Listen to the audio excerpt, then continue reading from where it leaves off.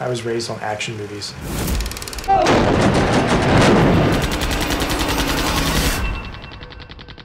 All my adventures were virtual. My name is Matt VanDyke. Matthew! On the new Indiana Jones. I was sort of sheltered and spoiled growing up. Here I was in my mid-20s. My mother and grandmother would do my grocery shopping. I had to do something drastic. You know, a crash course in manhood. I decided I'm gonna hit every single Arab country.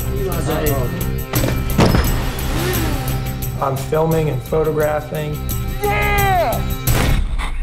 It was incredible. And then Libya happened. A revolution is spreading across the Arab world. Governments have fallen in Tunisia and Egypt. Will Libya be next? The friends I made in Libya were better friends to me than almost all my friends in America. You are in Libya now? One of my friends said, "Why doesn't anybody help us?"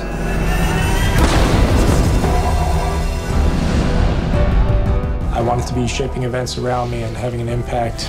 And now here was the Arab Spring challenging my very image of what manhood was. Baltimore resident Matthew VanDyke is armed and fighting with rebels in Libya.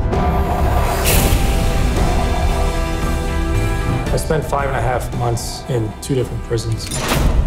And it absolutely transformed me. I had grown out of Matthew VanDyke.